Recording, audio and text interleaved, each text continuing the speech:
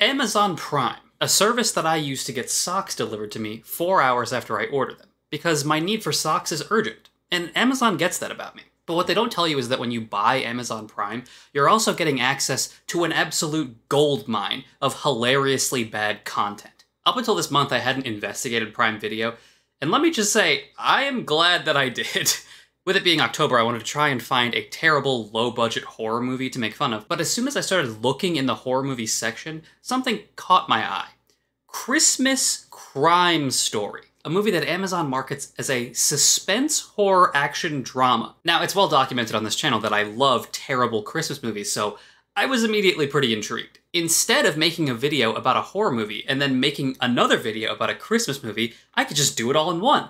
How efficient. Anyways, let's watch Christmas Crime Story. The movie opens with what I can only describe as a horror cover of Silent Night.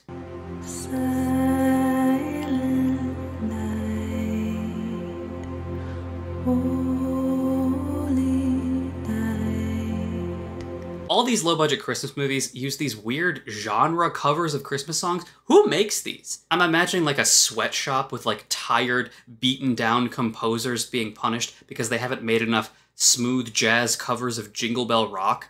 So anyways, we're introduced to this guy, Chris, who looks like he's gonna be our protagonist. He's like a Christmas cop. Like he's a cop, but he's extremely enthusiastic about Christmas. We're talking about a guy who carries around and aggressively offers people candy canes out of his shirt pocket. Hey, you want a candy cane? No, man. Oh, come on. No.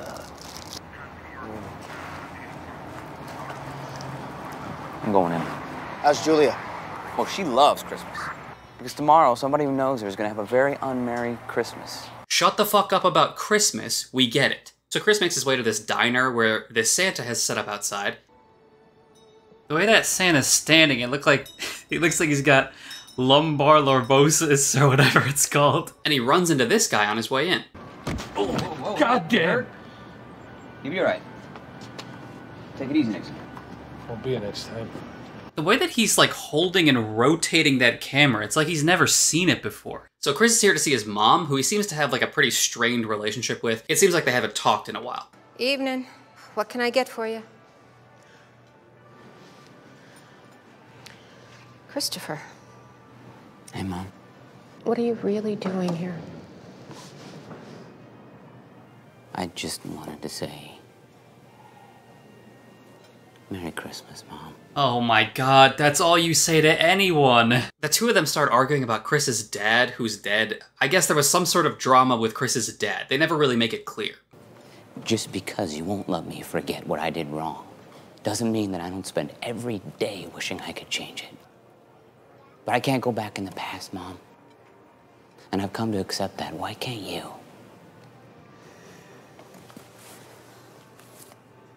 Oh, I thought he was gonna pull out a gun. Anyway, after he leaves this envelope, Chris gets mad and he goes back to being a cop. No, Chris, wait! He's like so unwilling to forgive the mom. Like he wants nothing to do with her, but it's like, you went to go see her. You went and looked for her. And now you're like, I gotta go to work, Mom. So now that he's back on duty, he pulls over this guy who has like an entire evidence locker in his back seat. You know how fast you were going? No. Could have killed somebody. Something funny? No, sir.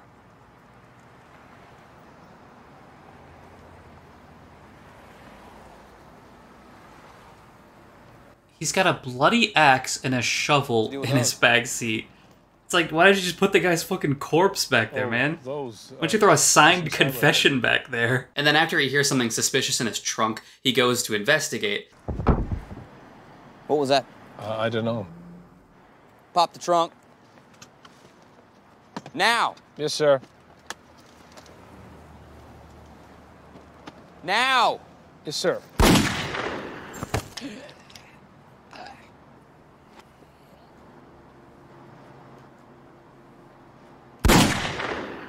Yeah, I guess he was not our protagonist after all. So this is where the movie reveals its big trick. It's told in non-chronological order. It's sort of like Memento or Pulp Fiction, but it sucks ass. So this whole next section of the movie focuses on this guy who killed Chris. His name is David. He's arguing with his girlfriend Sasha about some Bullshit. Sasha Harrington Carlisle. Jeez. I sound like I was born with a silver spoon up my ass. You want to switch? No, I just want to be equal.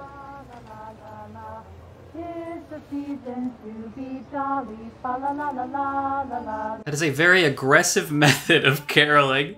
Just staring into the window, caroling at the people inside the building. Ah! I wasn't ready for that, fuck. Why were his lips pursed so much? He was like... Would you like some food, dessert? I think we'll need a minute or two. Oh, okay. Just let me know.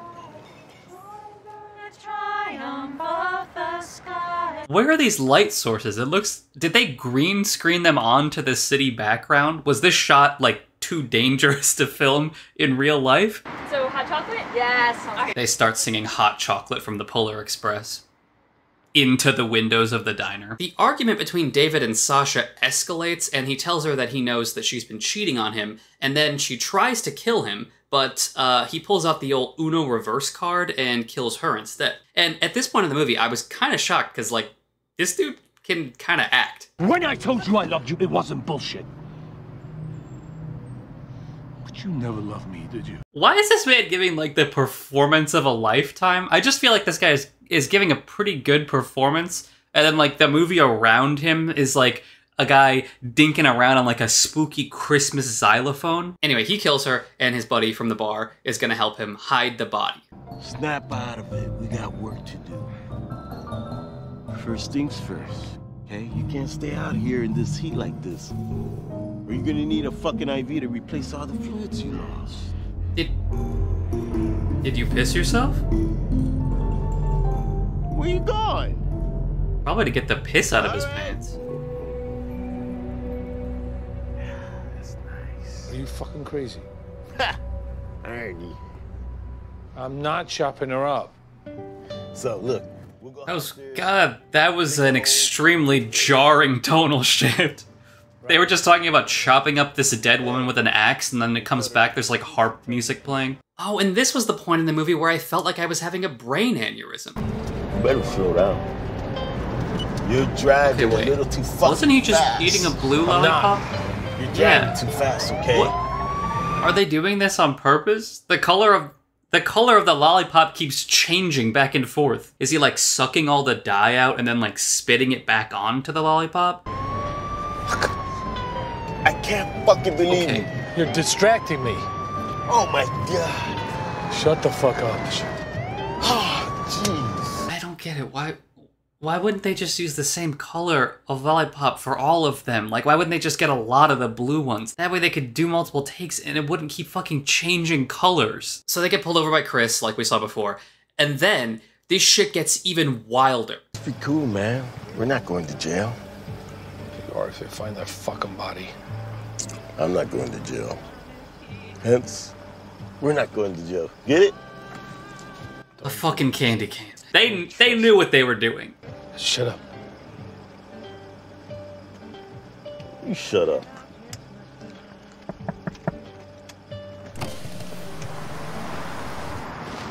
What? Turn the vehicle off, please. Yes, sir. Did he where'd he go? Oh, I guess I was wrong. The diner. I said there wasn't going to be a next time. You know how fast you were going? What? No. Is this man a powerful sorcerer? How is he just shifting through realities like this? Slow your roll, Mr. Police Officer.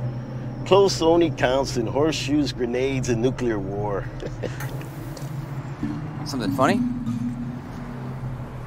No, sir. Oh, shit. You're Yo. Fuck. I gotta admit, I did not see that coming. It's like they used the production errors from the beginning of the movie to trick me into thinking it was all an accident, and then they hit me with this shit. Good job, movie. Alright, I'll applaud you for that. Yeah, I have to give the movie credit if I'm being honest. The twist that friendo big lips guy here was not actually real, that was kind of well done. But okay, at the same time, why is this man's crack ghost like rapidly cycling through different things to suck on. So just so it's clear, Lips Guy is just like David's hallucination. Oh my God. So the two of them are driving away after killing Chris. Hey, so there was like thumping coming from the trunk back there. What was that?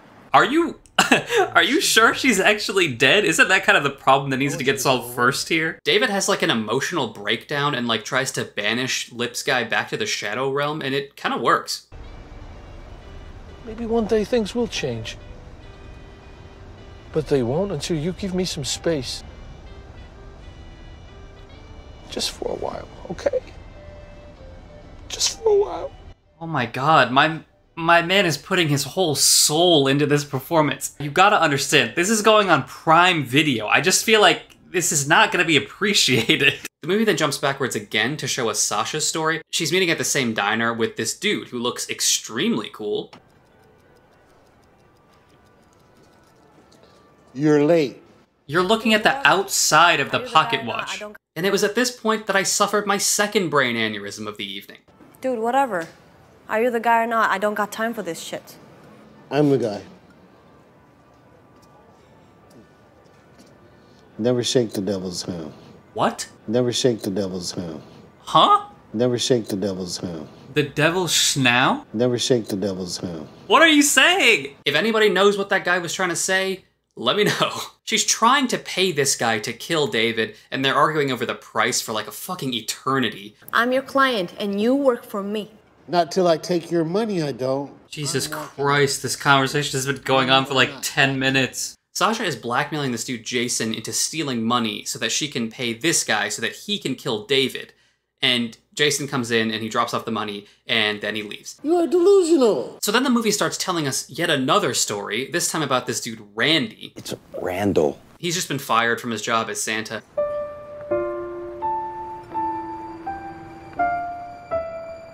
The forlorn piano cover of God Rest Ye Merry Gentlemen, of course. He has a heated exchange with his boss.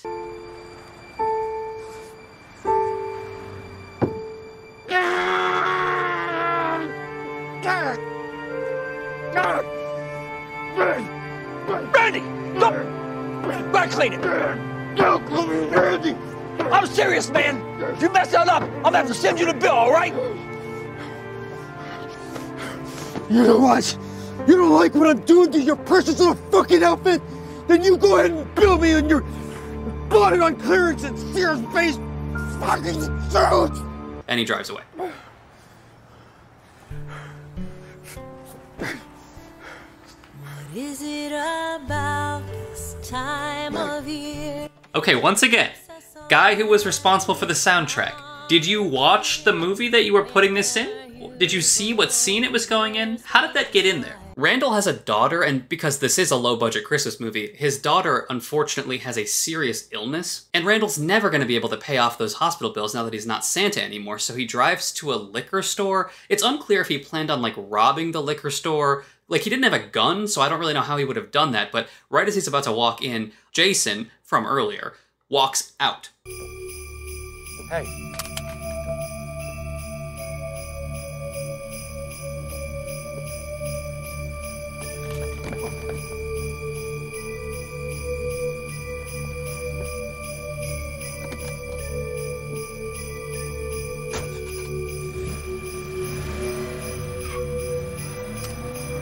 What? Why would you pick that? Why would you pick that up? Oh, fuck, is this a gun? So Randall gets arrested, obviously, because the cops were already there the entire time, and they find him with a gun, and they arrest him. Stand up. It wasn't me. You got a name? Yeah, Randall. Randall Edwards, but you got the wrong guy. I swear I wasn't robbing the goddamn store. Yeah, just like it wasn't your goddamn gun. It's Come on not. over I here. don't even believe in it. Listen to me. I don't even believe in guns. They don't fucking exist. I've never seen a gun before. I guess maybe that is why he was so curious when he saw it on the ground. He's like, holy shit, I didn't think those were real. He came out and he took off and then you guys showed up. You got a description of this guy? You want to maybe try that line read one more time? So Randy's going downtown. Don't call me Randy. The movie then jumps backwards yet again to show us Jason's story. His story is pretty straightforward. He goes to rob this liquor store for Sasha, and the cashier lady is like instantly just like best friends with him for some reason. Maybe you're looking for a little pick-me-up? Not like that, you perv. No, I'm okay. Come on, it's on me. Sort of seems like she was looking for any excuse to break that out. Like a random dude in his Santa suit walks and she's like, fuck yeah, dude, break out the whiskey. But then Jason kind of ruins the whole relationship by robbing and shooting her. I don't know why you just don't go to the cops. I mean, she's obviously blackmailing you, right?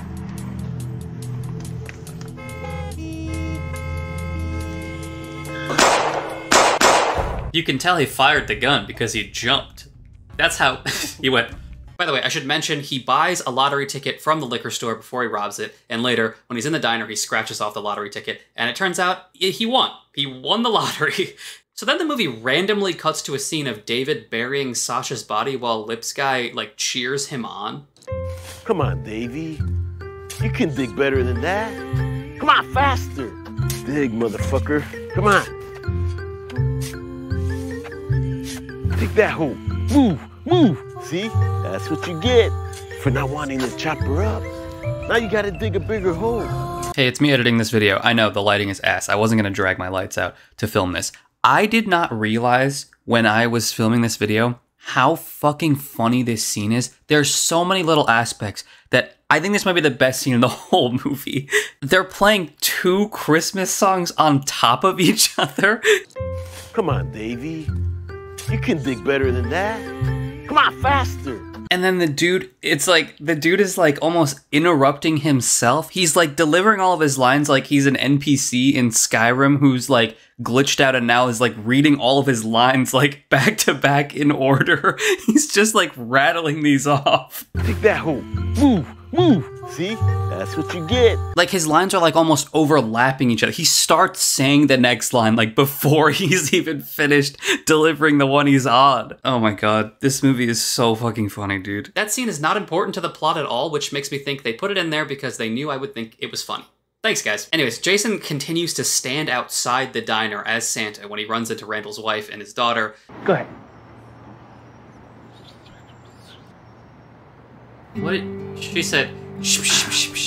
Well, Santa's got his work cut out for him. I don't know what the fuck that is. I'm gonna have to do some research on that. And he gives Randall's wife the winning lottery ticket so she can pay for her daughter's medical bills. That's a very nice thing for a guy to do, especially for a guy who just committed felony murder. So then there's another totally random scene that isn't important at all, where the carolers from earlier find Chris's dead body.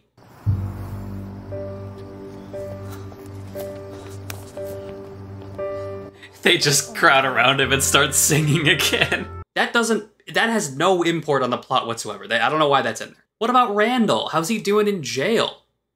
Not well.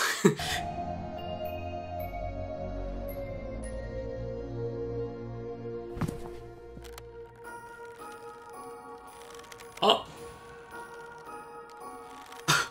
Uh-oh. I cannot believe that they put that in the movie. Oh, jeez. Okay, so then without warning, this movie just starts showing an alternate ending to the movie, which has not even ended yet, as far as I'm aware. It just starts showing, like, the good endings to all these different stories that we've seen so far. Like in this one, Jason decides not to rob and kill this lady.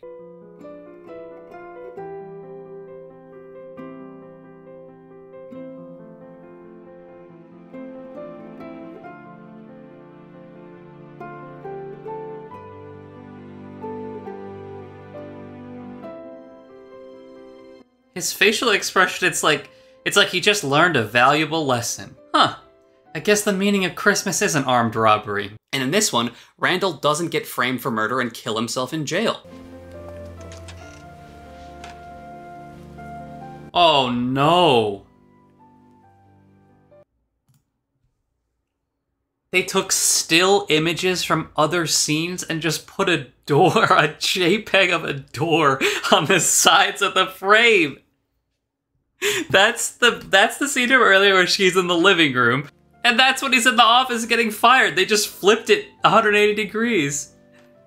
Oh my god, that's so funny. Did they not know how this movie was gonna end when they shot the movie? To answer my own question, they most certainly did not. David's good ending is like the weirdest and most confusing one of all.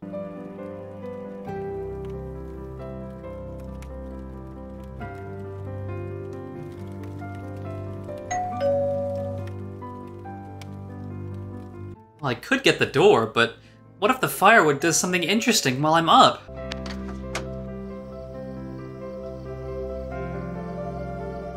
Okay, I did not need to see that sculpture of a child's ass. And the movie ends with a good ending to Chris's story. And let me just say, this is some of the weirdest editing I've ever seen in a movie. He wanted to see you just one last time. This is about Dad. Is that the same tree? You didn't even ask about him. You just want me to say that I was wrong. There's nothing I want from you. I might propose to her. A girl? Is that why you stopped by to tell me?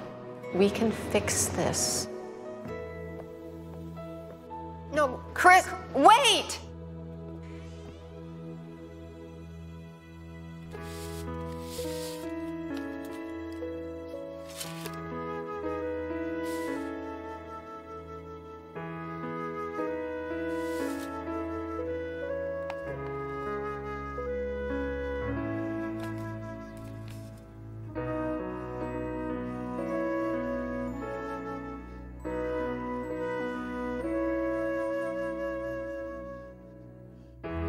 Ah! You teleported back into the diner, what the fuck? And then became slow motion.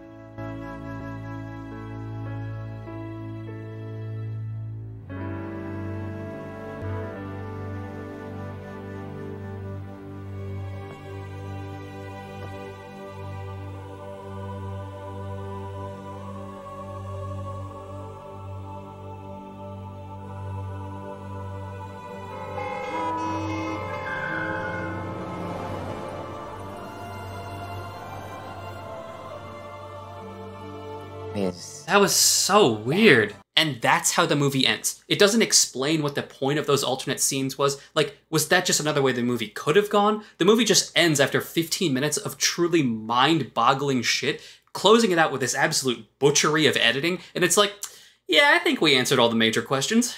What a confusing way to end a movie. I went into this movie expecting it to be so bad. And it was, don't get me wrong. But the real twist was that somehow, there was actually some creativity to how it was structured. Some of the acting was legitimately good, and some of it was hilariously bad, but yet the editing and the sound design were like middle school skit that you have to film for social studies level of quality. I think the moral of the story is, I found a great place to find more insane movies to make fun of, and that is the greatest Christmas gift of all.